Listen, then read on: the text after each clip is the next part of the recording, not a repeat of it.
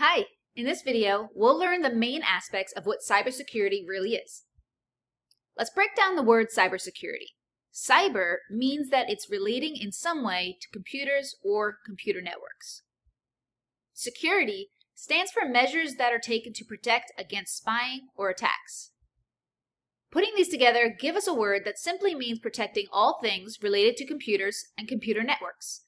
It sounds simple enough, but there is a lot that needs to be protected in this day and age of growing technology and connected devices. Computers can be used for almost any task you can think of. We rely on our computers to store and send a lot of personal information, including health records and financial information. It's important that this information stays private, or else it can be used to hurt or trap a person into paying a ransom. You may have seen some of these issues in the news. There were two big cybersecurity attacks back in 2017 that spearheaded the need for more protective measures. One of these was the Equifax database breach. This database was broken into by hackers, and over 145 million people had their personal information, like birthdays, social security numbers, and bank accounts, exposed. This put them at a risk of identity theft. Another attack in the same year was the WannaCry ransomware attack. In this attack, hackers locked down computer systems all over the world and demanded payment to unlock them. There were 300,000 devices that were affected, including critical hospital equipment. The hospital equipment ended up malfunctioning, and medical records became inaccessible.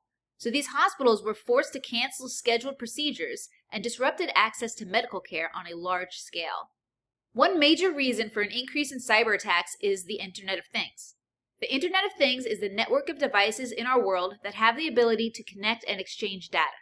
So while it used to just be computers that were connected to the internet, we now have all kinds of devices that are collecting and sending data, including thermostats, cars, and even toaster ovens. In fact, there are over 30 billion devices that are connected in this Internet of Things, and this number continues to grow. This only makes us more vulnerable to cyber attacks. With so many of our everyday devices connected, it's possible for hackers to remotely break in and steal our data or tamper with our devices.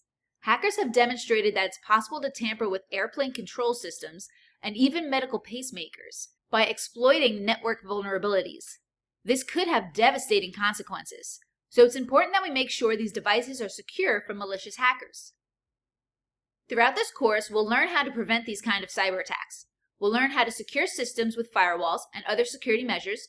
We'll go over security best practices like strong passwords and multi-factor authentication so you can stay safe as you use the internet. And we'll learn how to find and fix system vulnerabilities and how to respond to cyber attacks to minimize damage. All right, well, let's get started.